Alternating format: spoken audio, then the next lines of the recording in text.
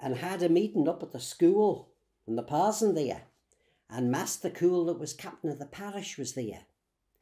And of course the captain would be in the chair, but couldn't put out no talk at all. And then the people gave a call for the doctor to speak, and so he did. But the parson first. And the little he said was very good.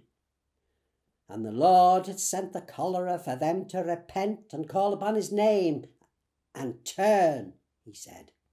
And his anger wouldn't burn forever, he said.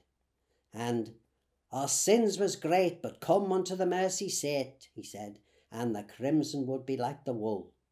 Oh, capital Texas, beautiful. So I was told of them that heard. And the doctor didn't say a word against the parson, but bowing though, and our respected vicar, you know, and that. Oh, bless you. These Englishmen can do it with a taste, they can.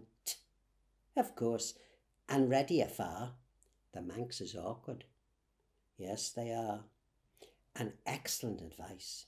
And trusting they'd never forget. But for all, they mustn't leave everything to the Lord and sit with their hands before them, but help a bit themselves. And wouldn't the Lord be willing of a bit of whitewash going spilling about the place? And what would they say to begin and clear the middens away? And then an owl fisherman got up.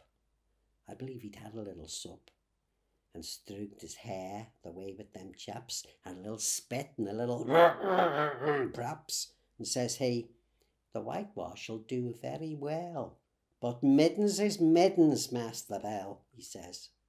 Oh, bless us, the laugh that was there, middens is middens, oh dear, oh dear. Billy Sale they were calling him, but he was never getting no other name after that but Billy the Midden. And they wouldn't claim them, and they didn't. And of course they were right. What nonsense, bless you.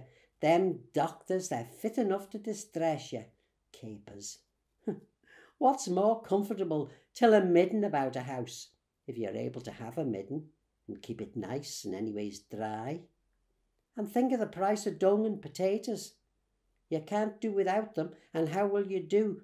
How will you be doing about them if you haven't a midden? They're clever, but hasn't the smallest notion whatever about dung. Not them.